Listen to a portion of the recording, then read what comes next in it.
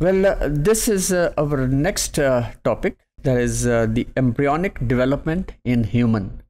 That is to say कि after fertilization जब zygote और उसके बाद फिर early development के बाद then it gets implanted into the uterine wall. तो वहाँ पे हमें देखना है, और इसको हमने इनफैक्ट एम्ब्रियो क्या होता है, एम्ब्रियो, और उसके बाद उसकी एम्ब्रियोनिक डेवलपमेंट का जिक्र करते हैं. तो this presentation, this lecture that covers the main events in reproduction, the 9 month pregnancy जिसे हम जेस्टेशन भी कहते हैं. Now during which time the woman carries, nourishes and protects the embryo that grows to a full-term baby. So that all occurs within the uterine wall. Within the uterus. First within the uterine wall, and then in the cavity of the uterus. Okay. The development of human being can be divided into two main. That is two main events कह लें या फिर parts कह लें या segments हैं.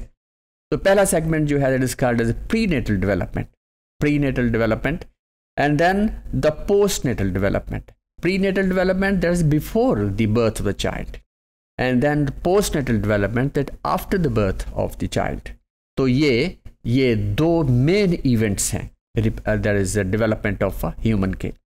Now during the prenatal period, the developing individual takes its start, then becomes a ball of cells called morula, and eventually becomes a blastocyst that implants in the uterine wall, जिसे हम endometrium कहते हैं. तो ये prenatal development में. और इसके अलावा from 2 weeks after fertilization until the end of the 8th week of its existence, an individual is called embryo. यहाँ भी ये भी मालूम करना होता है, ये भी डिफ्रेंशिएट करना होता है कि एम्ब्रियो कहाँ तक उसकी डेवलपमेंट कहलाएगी. और ये आम तौर पे ये इट इज़ आर्बिट्रेरी कि उसे हम 8 वीक्स तक की डेवलपमेंट जो है उसे हम फिर ये एम्ब्रियो कहते हैं. और उसके बाद फिर फीटस का लफ्ज़ इस्तेमाल किया जाता है. Now from 9 weeks until the birth, it is a fetus.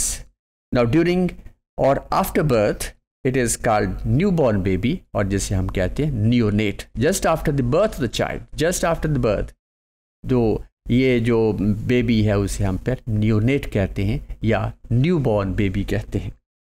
Now pregnancy is arbitrarily divided into 3-month periods called trimesters, क्योंकि 9 months की प्रेगनेंसी है या जेस्टेशन पीरियड है, तो इसको 3 months में डिवाइड किया गया है. That is first 3 months, then second 3 months, and then the third 3 months period. तो इस हिसाब से उसे हम कहते हैं the first trimester begins at fertilization, and during this time most of the organs are formed. यानी पहले ट्राइमेस्टर में तमाम बॉडी के ऑर्गन्स तकरीबन बन जाते.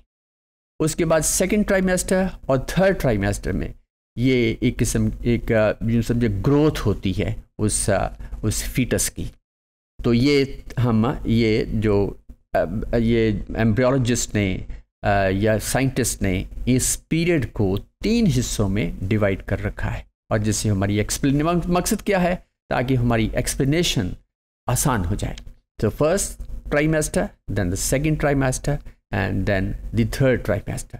तो फर्स्ट ट्राइमेस्टर ये सारी एम्ब्रियोनिक डेवलपमेंट है, और by the end of 8 weeks it is completed. और उसके बाद फिर जो सेकंड ट्राइमेस्टर है और थर्ड ट्राइमेस्टर में यूजुअली हम कहते हैं कि ये सिर्फ ग्रोथ ही होती है, अगरचे इसके साथ साथ और भी ऑर्गन्स और उसकी मैच्योरिटी होती जाती है उन ऑर्गन्स की. So this is all about the embryonic development in the human. So this is all about.